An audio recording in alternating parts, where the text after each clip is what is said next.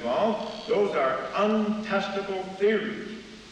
And they are not the subject then of scientific theories. Creation and evolution are inferences based upon circumstantial evidence. And they certainly do involve our particular religious views. Whether one is an atheist, or an agnostic, or a theistic evolutionist, or a theistic creationist. All of these things deal with the metaphysical as we try to explain origins.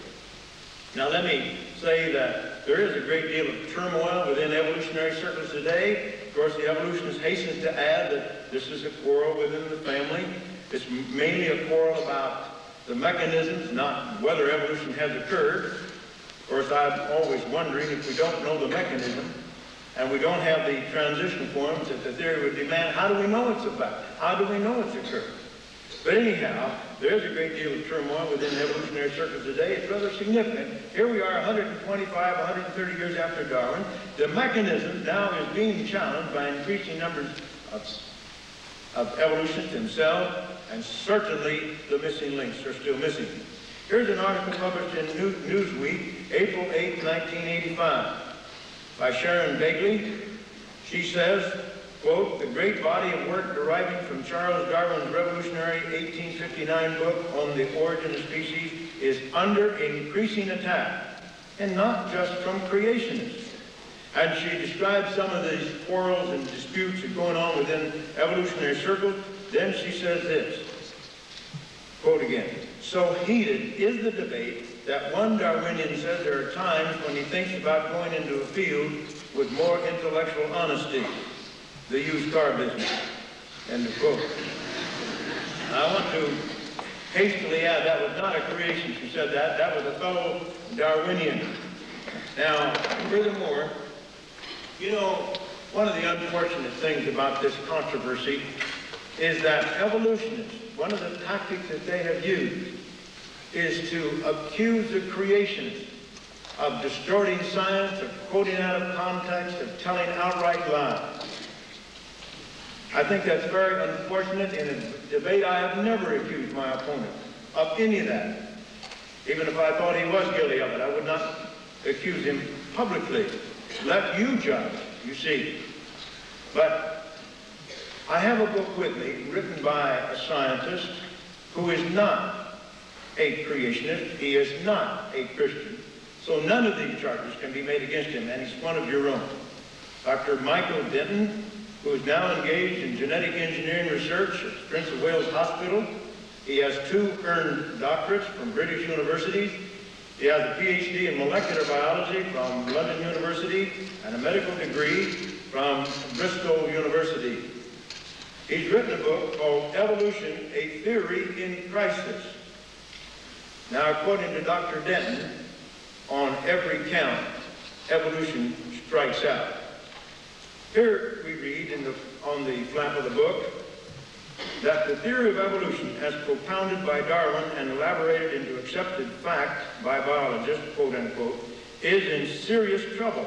This sober, authoritative, and responsible book by a practicing scientist presents an accurate account of the rapidly accumulating evidence which threatens to destroy almost every cherished tenet of Darwinian evolution.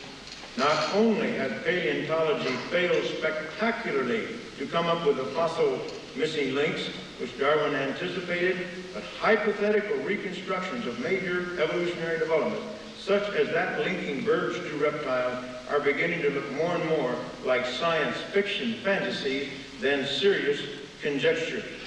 Most important of all, the discoveries of molecular biologists, of whom Michael Denton is one, far from strengthening Darwinian claims, are throwing more and more doubt upon the correctness of the theory.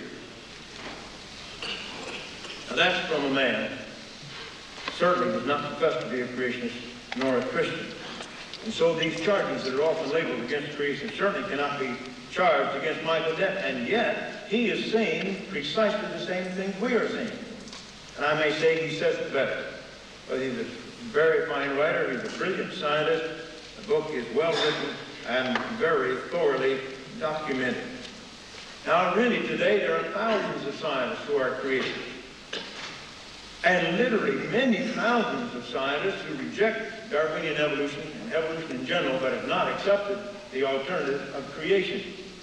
And there are many creationists today who are not Christian. They're not Orthodox Jews. They're not believing Muslims. They don't believe much of anything.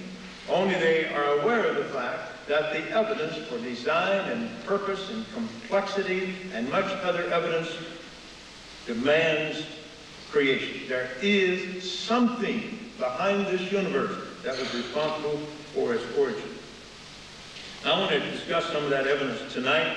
You know, while neither creation nor evolution is a scientific theory, they each have scientific characteristics, and they can be discussed in scientific terms, which we'll do here tonight. Now, let us first of all try to define the theory of evolution just in general terms. As you know, one of the more popular theories on the origin of the universe tells us that some billions of years ago, all the energy and matter of the entire universe, what's in your body and in this building, in the entire universe, was compressed into a huge cosmic egg, subatomic particles and radiation. Now, nobody has the foggiest notion where the cosmic egg came from or how it got there. Someone suggested perhaps the cosmic chicken laid the cosmic egg. I don't know about that, but nobody has any other explanation where it came from. But there it was, and then for some equally inexplicable reason, this cosmic egg exploded. Now, out of that explosion, hydrogen gas was generated, and some helium. No carbon, no nitrogen, no phosphorus, no sulfur, no uranium, no lead, no iron, no copper, nothing like that. Just mainly hydrogen gas, and this hydrogen gas expanded out into the vast stretches of the universe. And that's all there was, hydrogen gas. That was the universe. From this hydrogen gas, we are told, stars created themselves, galaxies created themselves, our solar system created itself. On this planet, life evolved, and that first form of life, that little microscopic organism, through a series of genetic mistakes and the death of the less fit, has produced man. We have 30 trillion cells in our bodies, or 30 million cells in our bodies, for more than 200 varieties, 12 billion of which are found in our 3-pound human brain. And since each brain cell is connected to 10,000 other brain cells, that means we have 120 trillion, 120 billion connections in the human brain, the most complex arrangement of matter in the universe. Where did that come from? From hydrogen gas. You see, ultimately, everything came from hydrogen gas. Someone has said if this is true, then we could say that hydrogen is an odorless, tasteless, invisible gas, which, if given sufficient time, becomes people.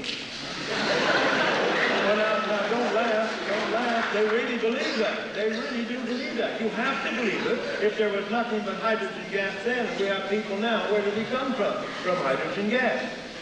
Now, there's some intermediates, of course, along the way, but ultimately, we can trace our origin back to hydrogen gas. So everything has happened according to properties inherent in matter. There was no goal, there was no purpose, there were no engineers, no biochemists, no intelligence, no goal, purpose, or anything, you see. Everything happened ultimately by chance. And don't let anybody kid you. Fundamentally, ultimately, all of evolution is due to chance.